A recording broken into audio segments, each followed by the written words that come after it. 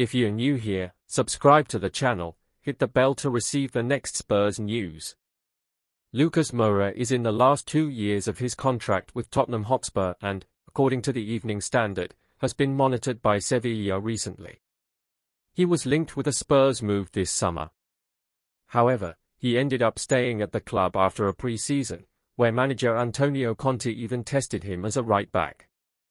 In fact, the Brazilian played in that position during a pre-season friendly against Sevilla himself. Is a club that Spurs has done business with recently. Bryan Gil joined Tottenham last summer in a deal that also saw Eric Lamela switch clubs.